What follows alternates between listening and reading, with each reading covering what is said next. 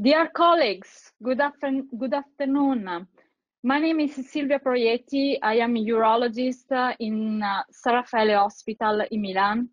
It's a great pleasure for me to welcome you to join this webinar organized by the European School of Urology on COVID-19 and the urological management on stone disease. Let me thank the European School of Urology for organizing this webinar and for giving us this great opportunity to share our unfortunate experience during the COVID-19 outbreak. In my opinion, it's very important to share experiences, but also mistakes in order not to replicate them. But let me introduce also my co-panelist, Professor Florian Wagenlehner. Is a very well-known and esteemed full professor at the University of Justus Liebig University in Gießen in Germany, and is also director of the urological clinic at the same hospital. He is chair of the working groups urological infection at Germany group and also of the European Association of Infections in Urology. In this webinar, we will have two speech, 15 minutes each, and I encourage you to write questions about this speech, and we'll ask to the presenter, and the presenter will answer you. So today, Professor Florian will talk about COVID-19 and the hygienic aspects during this pandemic and their implications in urological endoscopic surgery. So please, Florian, we look forward to learning from you. Thank you very much, Silvia, for this very kind and nice introduction. Dear colleagues, it's also a very warm welcome from my side for this early evening. And my part is to give you some background on COVID-19, on its hygienic aspects and what implications that has, especially in urologic endoscopic surgery. And Silvia later on will follow and focus on the urologic endoscopic surgery part. So these are my disclosures. Now, as you all know, in the end of last year, 2019, in China, a novel virus was discovered in the first 3 patients with an unknown origin. And very soon after the first discovery and the whole genome sequencing, it was clear that it is a coronavirus, a so-called sarbecovirus, which is very closely related to other coronaviruses that already also contributed to outbreaks such as the SARS coronavirus, or very recently the MERS coronavirus. So it was very closely related, but nevertheless a different virus, which came through very early in the beginning. Now, as you also all know, now since this December in 2019, this novel coronavirus started a pandemic, a true pandemic, which has not been seen before in the last century. And this is the recent data from the WHO picture from yesterday. And the size of the bubbles indicates confirmed cases. And nowadays, we have 3.5 million confirmed cases all over the world. And the sizes of the bubbles represent the different percentages of the confirmed cases in the different areas of the world. And you also know that there is a dark rate because not all cases are probably confirmed. And we now have more and more studies showing that the dark rate might be as high as 80 times the confirmed cases rate. As you see here, China Asia, but Europe has been one of the second largest focuses that has been hit by the pandemic, which is now followed by the Americas, especially by North America. That is also shown again here in the timeline of this pandemic, as it started with the Western Pacific region, especially with China, and followed by Europe in the February of this year. And then in March, America came in, especially North America, where the pandemic is still going on in full-blown size. Now, this WHO pandemic graph illustrates several different aspects of the pandemic. On the one hand, we have the sizes of the bubbles, which represent the population of each country. Then on the x-axis, we have cumulative cases affected with coronavirus, and here on the y-axis, we have the cumulative death rate of the case, so the cumulative death. And as you see here, there is some kind of association between cases and death, but there is very surprisingly some kind an inverse relation with the population of each country. These are the two largest country populations, which is India and China, but they especially have not the highest cumulative case rate and not have the highest cumulative death rate.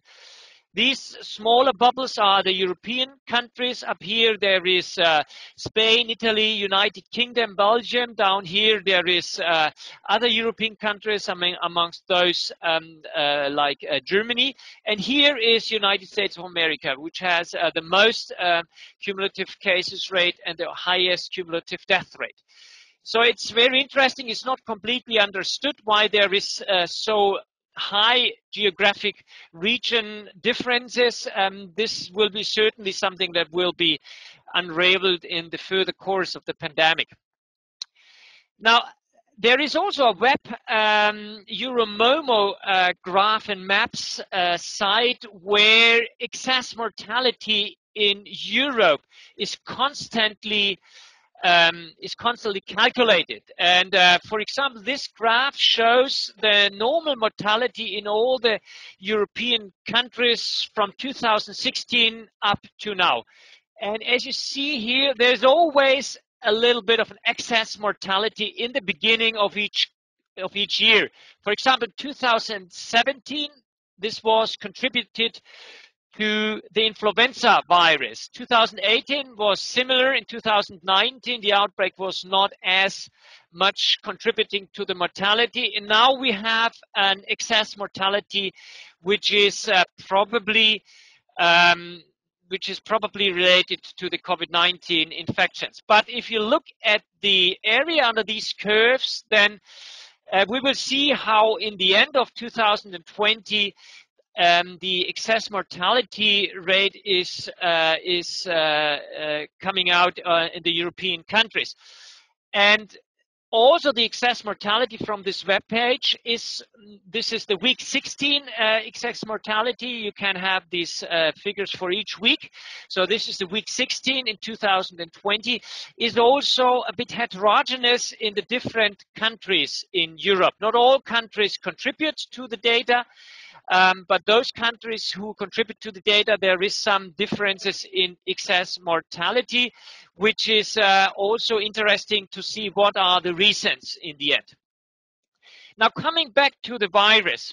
Now, the coronavirus is an enveloped RNA virus. And this envelope contains high amount of lipids.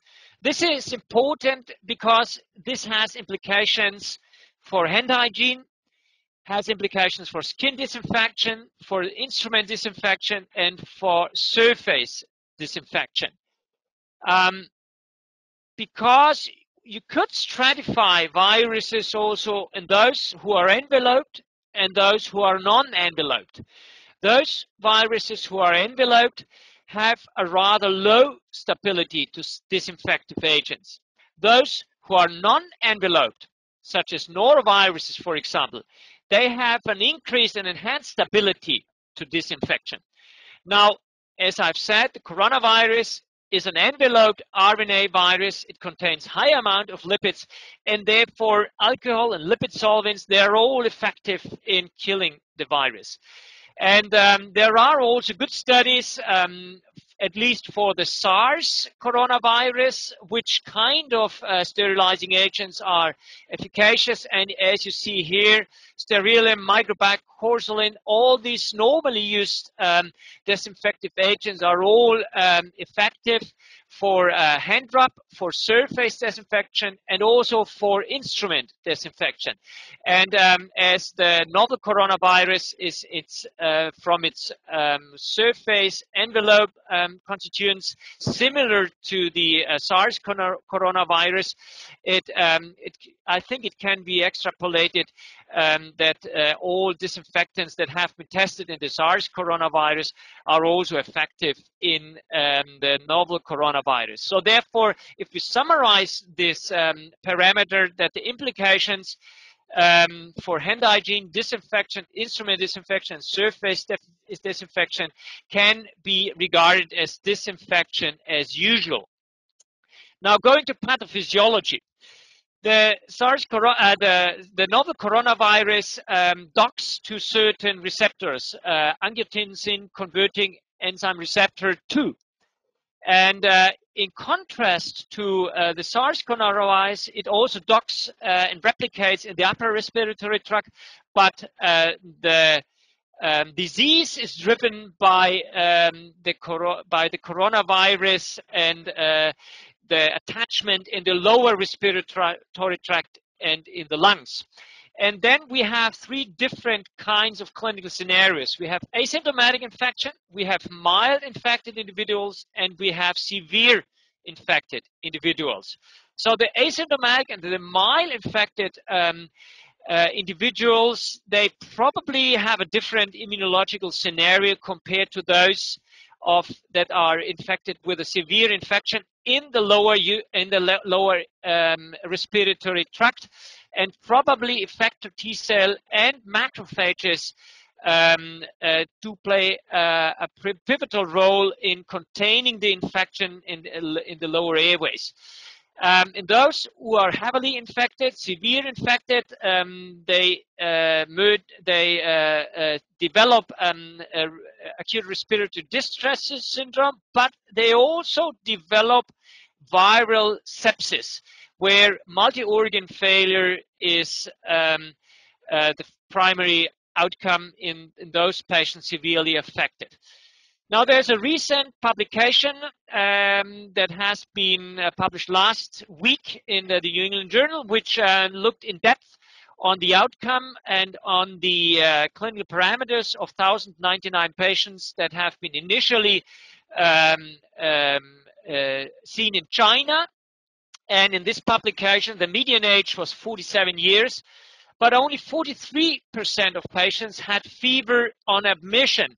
During the hospital stay, almost 90% of patients showed fever, but that demonstrates that fever is not a primary hallmark, at least in the beginning of this disease. 67% of patients had cough, 23% had coexisting illness, 15% had already severe illness on admission, but 86% had an abnormal lung CT scan, which is apparently a very sensitive parameter, even in those patients that did not have fever initially. Also, lymphocytopenia was frequently seen in the patients in 83%, and that seems that lymphocytes do play a pivotal role also in the course of the disease. 5% of these 1,000 patients were admitted to intensive care, 2.3% needed invasive mechanical ventilation, and the overall death rate in these 1,000 patients was 1.4%.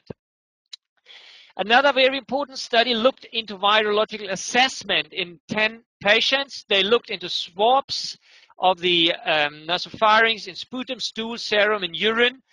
And this figure shows how over the course of days, the viral load decreased in the throat swabs, in the nasopharyngeal swab, as well as in sputum and stool. There was no indication that viral copies were seen in urine. And then another important scenario is how, over the time course, how the seroconversion of patients developed. And as you see here, after 10 to 12 days, almost all the patients seroconverted positively. And those patients who seroconverted positively did have a negative viral culture. So these are certainly very important clinical parameters which are needed in order to assess the patients and in order to assess the viral spread. Apparently, up to now, urine is not infectious. So there's always, at least politically, a discussion, do face masks prevent viral shedding? There's also a recent study, an interventional study, that looked into patients that have been infected with coronavirus, other patients that have been, for control, that have been infected with influenza virus, and others that have been infected with rhinovirus. And this interventional study separated patients that did not have a mask from those patients that did have a mask. And very interestingly, patients infected with coronavirus and that had a mask did not did have a mask did not spread droplet particles infected with coronavirus or aerosol that are smaller particles. So apparently, especially in coronavirus infected patients, face masks are apparently very preventive. Also in the influenza virus patients, the masks were able to prevent virus shedding, not in all the patients, especially in those who had smaller particles released. The masks were not as efficacious, and the rhinovirus infected patients, in those patients, the masks were not preventive at all. And the last thing is about healthcare protection, personal protective equipment. There is a Cochrane database, a very recent Cochrane database report that not only on coronavirus but also on other viruses, that personal protective equipment certainly is preventive. There are several types of PPE, and the more the body is covered, the better is the objective protection. However, this has to be balanced with the problems by putting on the PPE or by doffing the PPE. So therefore, there needs to be some kind of balance, because the more breathable types of PPE may lead to similar levels of contamination and may be more comfortable. So this will be taken up by Silvia. The EAU Guidelines Office have put in place a rapid reaction group, and this is just for a urological intervention, and this is the table for the urolithiasis guidelines panels, what patients have a high priority, have emergency priority, have intermediate priority, and have low priority. And as you see, for diagnosis, most patients that undergo urolithiasis interventions in the diagnosis have high and even emergency priority. And for treatment, the same, most patients that need stone treatment are in the intermediate, high, or even emergency priority group. So if I summarize this talk, I will give you some take-home messages. So COVID-19 pandemic is still going on. There are large regional different data we have seen, different scenarios, different courses. With regards to the virus itself, it's an envelope virus that makes it susceptible to usual disinfectants for hand hygiene, as well as surface disinfection, as well as instrument disinfection. The infectious virus is mainly in the airway samples. There is no clear indication that urine might be infectious. For healthcare protection, face masks decrease shedding. There is data from an interventional study personal protective equipment is effective. You can have maximal protection, but there needs to be some balance for contamination by donning and doffing of the personal protective equipment. And when we go to urolithiasis, interventions, usually they are high or intermediate priority. And therefore, most of these patients need anyhow workup and treatment for their urolithiasis, which will be Silvia will go in more depth. So I think this was my part of the presentations. I will hand over to Silvia for questions. So Florian, thank you so much for this very interesting lecture, very exhaustive lecture. So we have so many questions in the website. I have to choose them. But first of all, we have one question about which indication do you have while a surgeon operates a patient during the pandemic? In particular, I would like to ask you for endourologists.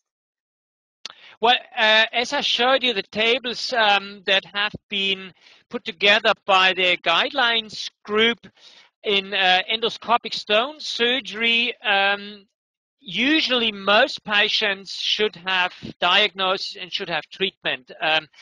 The question is now how, and that is also different from different scenarios in the different regions and the hospitals. How can you make sure that the patient does not have asymptomatic viral shedding, and how can you make sure that there is no cross-infection or cross-contamination of coronavirus in the hospital? And there are different strategies. One of the most adopted strategy is to at least ensure that there is a so-called COVID cold or COVID hot sites. So that means that the hospitals separate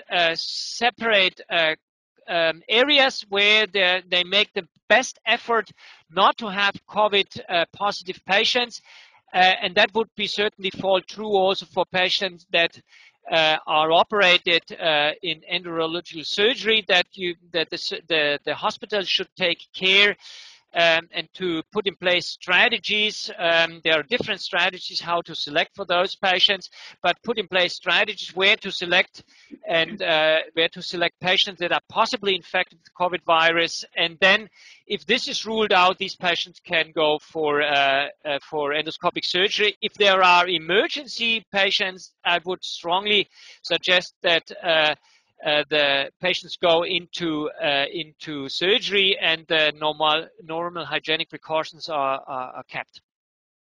Perfect, thank you so much. Just to be pragmatic with our friends, do you wear, when you perform in this pandemic, just a surgical mask or N95 mask or both, for example?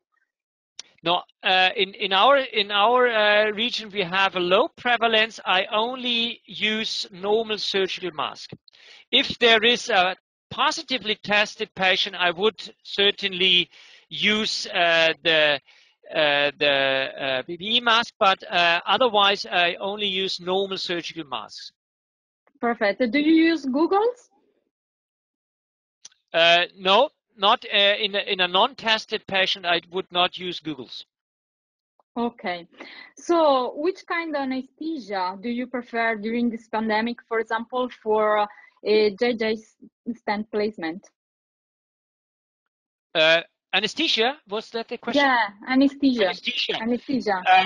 We would not change the normal anesthesia that is normally performed in a double J stent insertion. For example, let's say the patient has an obstructive stone, we would still use general anesthesia as normal. So of course there is a risk for the anesthetist, but there are separate instructions how anesthetists can safely intubate the patients, but usually we would not use different anesthetic scenarios. Okay, perfect. Thank you so much. I have another question. So, you know, we have a patient with stone and we can have sepsis in our stone patient, and we have a patient in the emergency department. You have to operate this patient with fever and stone as well. But how you are sure that this patient has not the COVID-19 as well? Well, you can never be sure. This is indeed, these are tricky situations, but the experiences we had is that if you would, for example, wait until these patients have a negative swab, would certainly put them in a risk scenario to die of urosepsis, for example, and therefore in these patients, if they are uroseptic, they have, for example, an obstructive stone and need a double J stent, we certainly would do the best hygienic precautions and go forward for decompression of the kidney, and not delay this procedure by additional COVID-19 detection or samplings. Perfect. Thank you so much. One suggestion from you for the future. So, do you think it's important serological test in the future?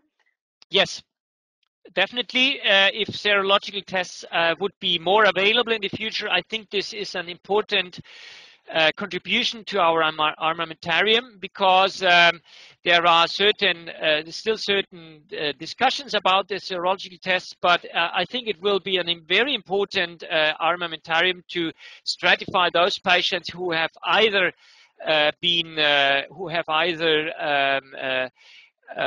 had COVID-19 and overcome COVID-19, or those who have for some reason an immunity for those. And therefore, I think if we have the serology readily available for more patients, that will be certainly help and improve and facilitate our current management in these patients. Thank you so much again. So, do you think it's important to check every healthcare worker in the hospital for coronavirus? Of course. Every healthcare worker, I would not think so, because there is also always, you have to balance what can you deliver and what is feasible to do. And you probably would overstress the current capacity of screening if you test every healthcare worker. It would be also a better strategy to test those who have, for example, had a close contact with a COVID positive patient, or for example, if you would have this capacity to test those who might have a risk, but not certainly to test all the healthcare workers. I think this would overload the test capacity systems.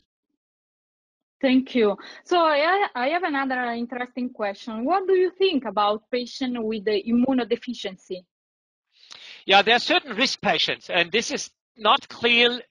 There are those patients who have additional comorbidities. Of course, patients that are undergoing chemotherapy, for example, these are true risk patients, and we currently do not have very good guidance how to manage these patients. Of course, because currently we don't have other than infection control and isolation strategy, these are certainly patients where these hygienic measurements should be maximum. And therefore, you need to do, for example, chemotherapy in a patient that has metastasized disease. There is no debate about that. And in those scenarios, I would advise to maximize in infection control practices, but continue to do chemotherapy, for example. Perfect. Thank you so much. So you cannot imagine how many questions we have. I have to choose them. But anyway, I have another question for you. Do you consider important to increase or to offer to your patients your anticoagulant anticoagulant prophylaxis in COVID-19 pandemic? Anticoagulation medication Anticoagulation. as usual, yes. Why should it not But be? prophylaxis. Yes, we have not changed our regimens in that regard. So we do the same as always. Okay, maybe because there are some publications that there is an hypercoagulability during during COVID-19, but you don't change any protocol in your patients. Yeah, there are currently many discussions also about ACE inhibitors and so on and so forth. But we would not choose currently our regimens because all the clinical studies currently, or the clinical epidemiological studies, have not really shown a benefit if you would change the regimen, especially also not changing RCE inhibitors, because current clinical insights do not suggest to change the regimens. So, Florian, you already talked about the virus in the urine. What do you think about the presence? Because you know, we have some publication that they didn't found the virus in the urine, but there are some others that maybe the virus is present in the urine. Why so many differences? I think one has to differentiate between, on the one hand, molecularly positive signs in the urine and true positive cultures. So we know from PCR that PCR can amplify also dead viral particles. So this is one of the first differentiations. And up to now, I have not seen convincing reports that the urine is infectious. In those studies that I have seen, most of the studies either have not at all seen infectious particles. Some of them have seen positive PCRs, but not positive cultural viruses. And therefore, up to now, I think the urine has not clearly demonstrated to be infectious. This is in contrast, of course, to airway samples as well as stool samples. With stool samples, it's not yet clear if this is infectious viruses, but with the urine, I'm quite confident that the urine up to now, from the studies I have seen, is non-infectious. At least we do not see in our hospital the urine as an infectious agent. Thank you so much. Maybe the last question, because we have to move on. So do you have any specific consent for your patients during this pandemic when you operated them? You mean informed consent to let them sign? No. Maybe the question is about if you have a specific consent that maybe the patient can get infected in the hospital, because you know we don't know about the asymptomatic patients. Yeah.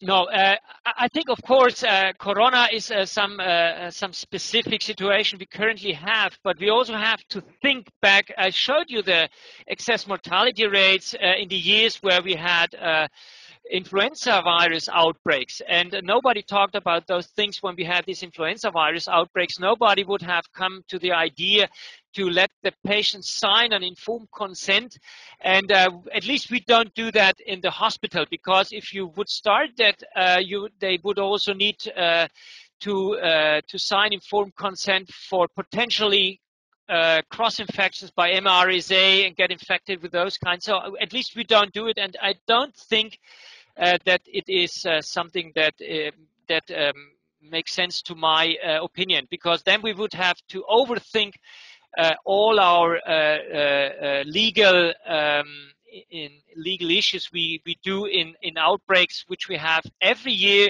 with influenza or other viruses. Thank you so much, Florian. We have more questions, but we have to move on. So thank you very much. So it's now a great pleasure to introduce Professor Silvia Proietti, as she has introduced herself already. She is working in the urology department on San Raffaele Hospital in Milan, and she's principally performing nowadays endourological treatment of stones and upper urinary tract tumors. She's also vice director of the European Training Center of Endourology, and she's today talking about the urological management of stone disease in the current COVID-19 era. Silvia, I'm very much looking forward to your presentation. Thank you so much, Florian. So let's talk now about the urological management of stone disease during the COVID-19 outbreak. But before starting, I would like to thank my mentor, Dr. Giusti, and my chief, Professor Gaboardi, who were co-author with me in this publication published in a European Urology Journal. And let me thank also the ETC team, starting from our international fellow, Dr. Basulto from Mexico, Dr. Yao from Singapore, and our Italian assistant, Dr. Saita and Dr. Rapallo, who contribute to making this editorial possible. So last February, when I can tell you that this virus caught us by surprise. In the very beginning, in Italy, the problem was absolutely underestimated, and we were unprepared to fight against the virus. Just to give you an example, last February, when the schools closed, people took this moment for holidays, and a lot of people went to the mountains, for example, and the virus at that time was circulating massively. That's the reason why our health system was completely overwhelmed by COVID-19 patients, and we were not able to answer to routine patient needs.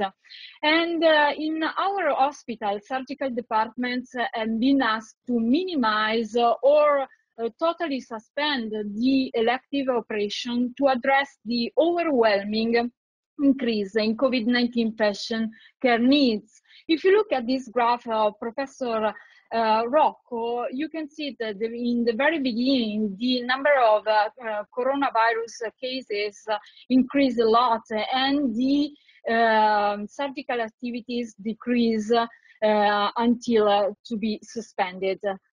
And this strategy to de-escalation of the surgical activity that depends on the emergency status of the individual healthcare system aim to free up inpatient beds, healthcare staff, PPE, and operating rooms that during the pandemic became ICU beds. And also this strategy aimed to lower the need for ICU post-operative care of critical patients during elective surgery.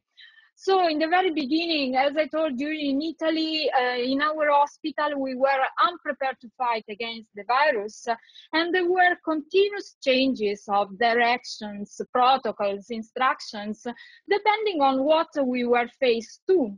But of course, this created a lot of confusion and anxiety among the personnel. And day by day, we navigate by sight. In our department, we create this flowchart for the admission of our patients. So we carefully review the waiting list, and we identify the patient with a lower risk to develop complications in case of surgical postponement. And we call personally the patients in order to inform them that it was a medical decision and not an administrative one, based on the medical history and the ongoing emergencies. So we called the patient the day before of the surgery, and we ask about their health status, and also about any epidemiological link. In particular, in the very beginning, there were hot zones in Italy, in particular in Lombardy, and we asked about this information, and the same day of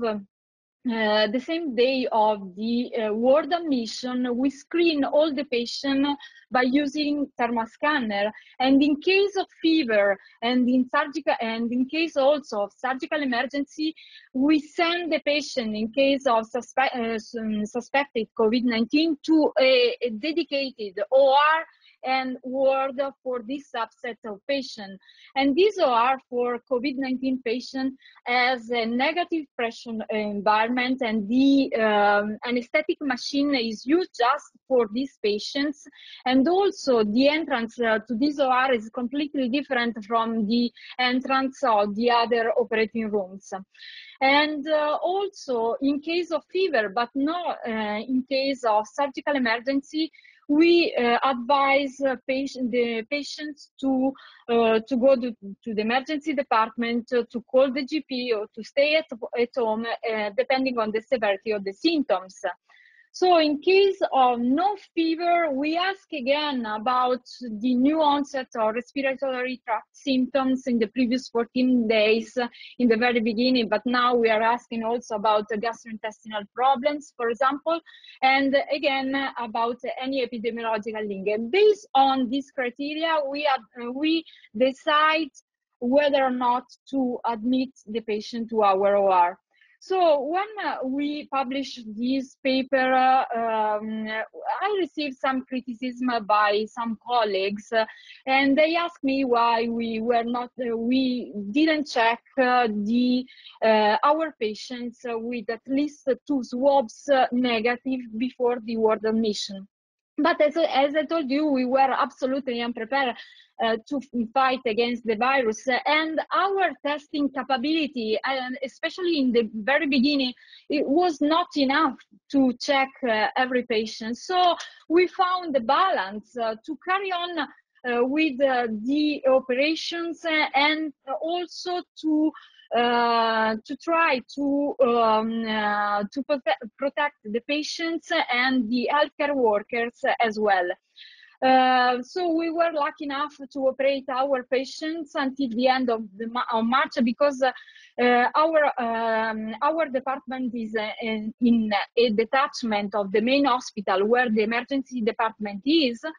But at the end of March, our operating rooms were closed for 2 weeks. But now we are seeing the light at the end of the tunnel, and we are operating our patient in another hospital, open COVID-19 free. And the new protocol is to check every patient with a chest CT scan and 1 coronavirus swab negative before the ward admission.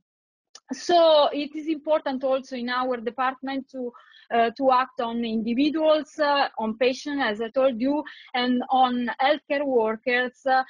Florian has already explained the importance to wear proper PPI. But what is important is also to act on the activities.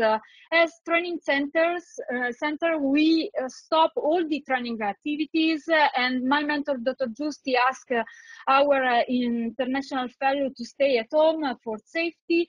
We stop all the elective outpatient clinics, and we start with telemedicine. Also, the access to the OR should be strictly limited to the surgeons, anesthesiologists, and nurse team.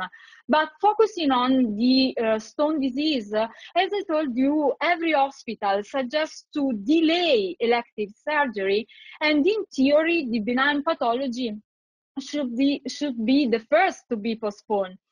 But we know very well that stone disease represents a benign condition, but it can lead in non-negligible number of cases of severe infective complications that could increase the burden of emergency services already overwhelmed with COVID-19 patients.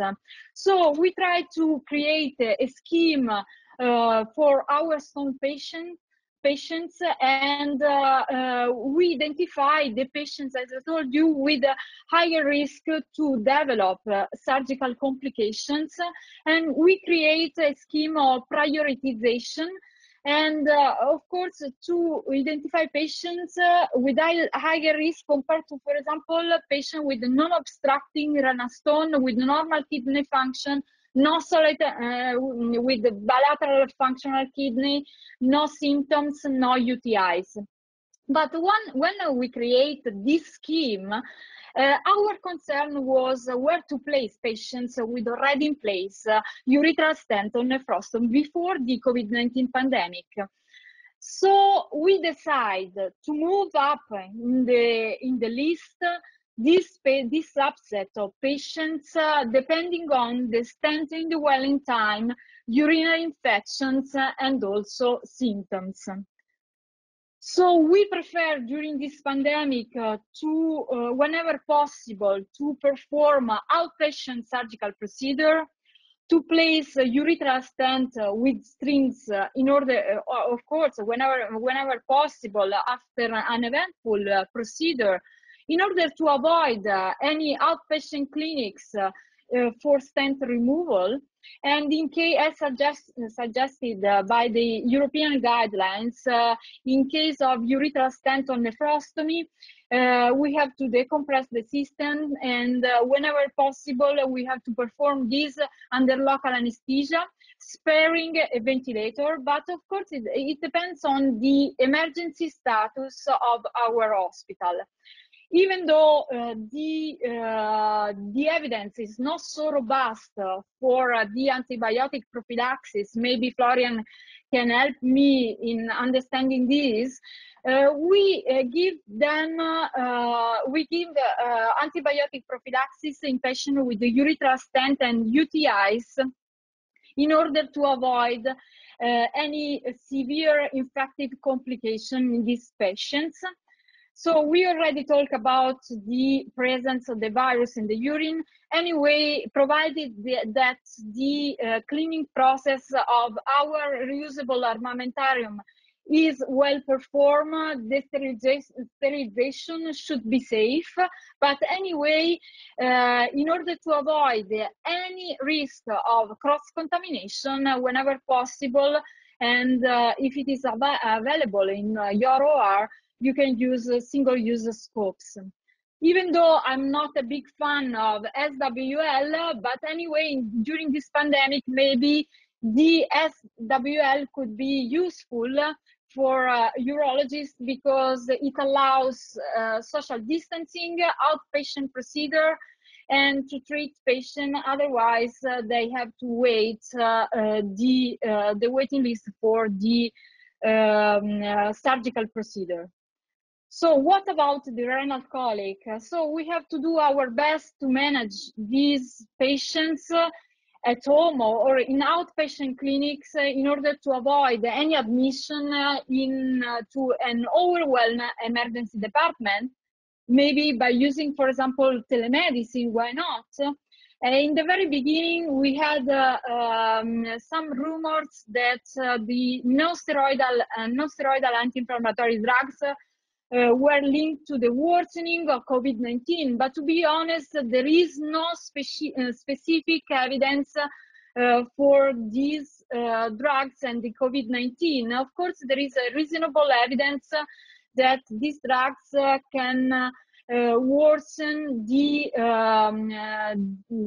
course of respiratory and cardiovascular adverse effects in several settings. But if you look at the European Medical Agency website, there is no recommendation against the use of these drugs.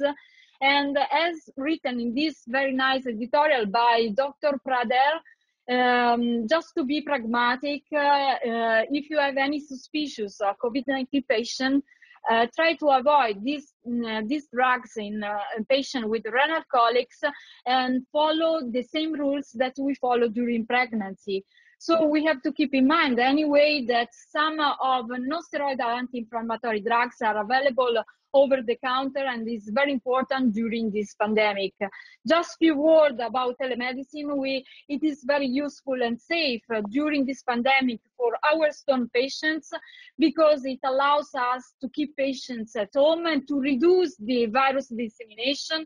But we have just started in our hospital with telemedicine. We have to promote the telemedicine with our patients, and it has been demonstrated also in this paper by Dr. Luciani that has a greater benefit over cancellation, especially in patients with high risk of urological malignancies and also stone patients with the potential complications. So, as I told you, we have to promote telemedicine with our stone patients, and we have to tell them that it is safer than face-to-face consultation, because the only infection that one can catch by using telemedicine is a computer virus. But anyway, apart joking, I'm sure that it will be fully integrated in our clinical practice also when the pandemic is over. So what we have to expect in the post-COVID-19 era? So we have to expect, in our opinion, more difficult and challenging cases of patients whose procedure have been postponed, and many patients who were almost on the top of the waiting list will be disappointed by the fact that we will have to operate first more urgent patient schedule during the lockdown period. Maybe our summer will be a working summer instead of summer vacation, and instead, while we will operate our patients, stone patient, we will see in our screen, instead of stone, we will see our below beaches. So in conclusion, inspired by the Roman aphorism, si vis pacem para bellum, if you want peace, prepare for war, and the urologists, doctors have to be prepared to fight the COVID-19 pandemic, to return to long-lasting normality as soon as possible. We hope in a COVID-19 world free. Thank you so much for your attention. Yes, Silvia, thank you very much for this presentation, also for summarizing and balancing how to best navigate and not to forget patients who really need urological treatment. So the first question I have is, what about late complications of the virus? For example, are the inflammatory pulmonary changes reversible? And there's a second one in this question. Can this virus cause orchitis, as one British study shows the virus in testicular biopsies? So thank you so much for your question, Florian. To be honest, I'm not a pneumologist, but anyway, I know that there are some publications that maybe the pulmonary complication that we have with COVID-19 maybe can lead to fibrosis. So we have to wait if this fibrosis will be reversible or not. But to be honest, it's not my issue, so I cannot answer more precisely. So what about orchitis? I know that there are some, there is this publication that they found the virus in the testis biopsies, but to be honest, I don't know how to answer you if there is any implication in the fertility and also in the future for these males. Yeah. Indeed, I agree. It's too early to say about long-term complications. So second question, what is your thoughts on doing PCNL during COVID-19? Is it safe, or is it better to do flexible retrograde ureteroscopy? So to be honest, in my opinion, there is no difference between flexible ureteroscopy and PCNL. Of course, you have to be expert in performing PCNL because otherwise we know that the complication could be very severe if you are not an expert in PCNL. But in my opinion, from an infected point of view, with flexible ureteroscopy, you can have very high pressure during this procedure, and it can lead to infective complications, and in some cases also they require ICU. So we have to keep in mind always the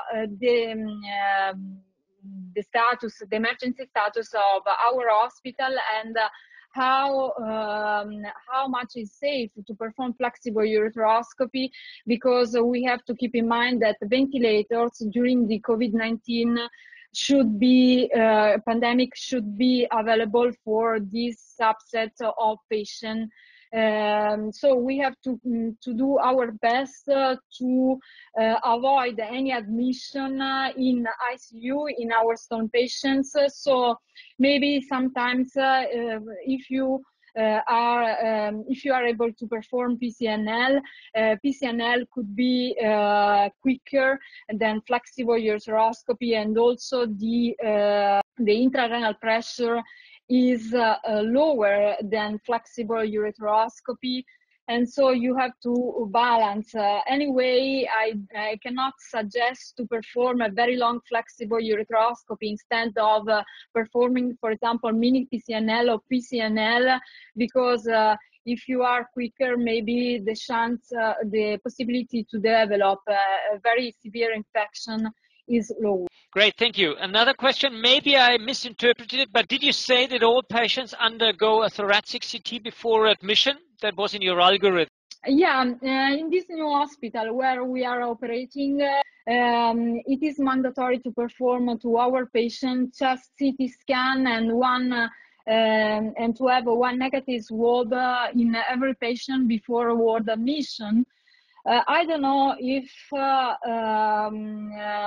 it is better or not to have just CT scan, but it has been demonstrated that in one publication by a Chinese radiological group that just the sensitivity for COVID-19 is very high, is around 90%. So if we consider the just CT scan plus the swab, that the sensitivity is around 60-70%, we can have a lower risk to admit asymptomatic patient in our ward.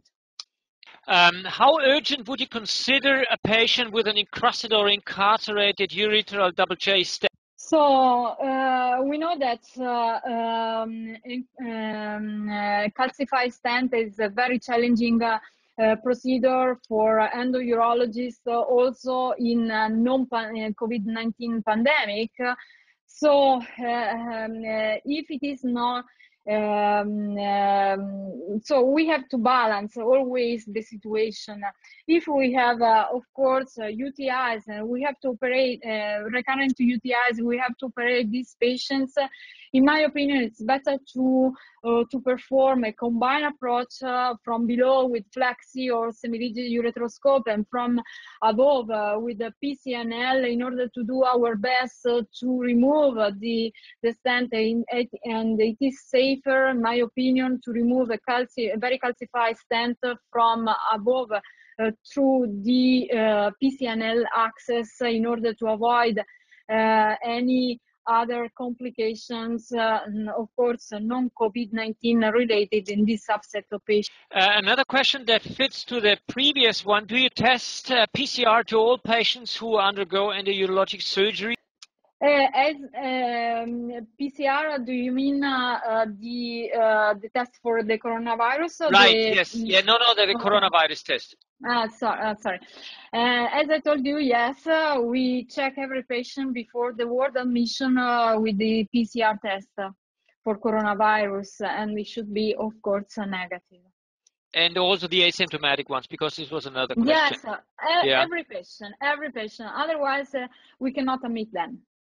So is it fair to say that spinal anesthesia is safer for treating urethral stones or JJ stent insertion, or how do you what's your preferred anesthesia in these patients? So, Florian, maybe you don't know me, but we perform whenever possible, if there is no any contraindication for patients, flexible uteroscopy, and of course, PCNL in general anesthesia, because we can perform in our hands, of course, a better job for our patient. But anyway, in this pandemic, I know that for anesthesiologists, the intubation time is the highest risk for the anesthesiologist for the virus aerosolization. So we had to find a balance with them, and maybe the spinal anesthesia, even though I'm not a big fan, could be reasonable in this pandemic in order to avoid the intubation also for our anesthesiologist. But anyway, if you want to perform an outpatient procedure and to discharge patient, for example, in the afternoon, and you perform a spinal anesthesia, you have to be sure that the patient is able to pass urine in order not to send them at home without being sure of this. Yeah, maybe a last question, because we are already reaching our time limits.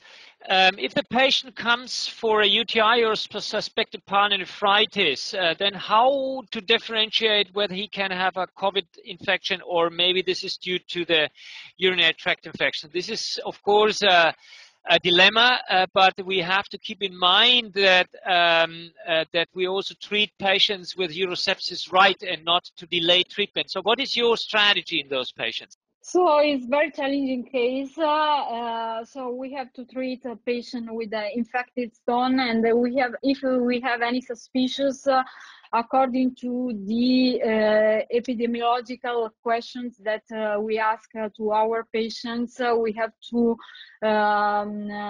consider this patient as a suspicious COVID-19, but it is difficult to differentiate this. But of course, also the lab test could be useful in case of bacterial infection. Sometimes we have also procalcitonin that is higher than in viral infection, so we can use also this test helpful for us for making differences in this patient. Yeah, I think we have to stop here. There are many more questions. Not all probably we will be able to address in this limited time. So Silvia, thank you very much for this excellent presentation. Also for thank you, Florian. Thank you. It was a pleasure, and also for sharing your personal experiences. And I think we all are in very special times, and we have already now learned a bit how to cope with this pandemic. As Silvia said in the beginning, we were really overwhelmed, but we have now prepared. We are prepared. The evidence in many aspects is now improving, and it's still, everything is dynamic and it's flexible, but we are preparing more and better algorithms to cope with these patients. And I hope you had a nice afternoon, a nice early evening with this webinar, which was initiated by the European School of Urology. And thank you very much again, and I wish you a safe further time and a nice evening. Thank you to all of you. Thank you. Bye. Thank you. Stay safe.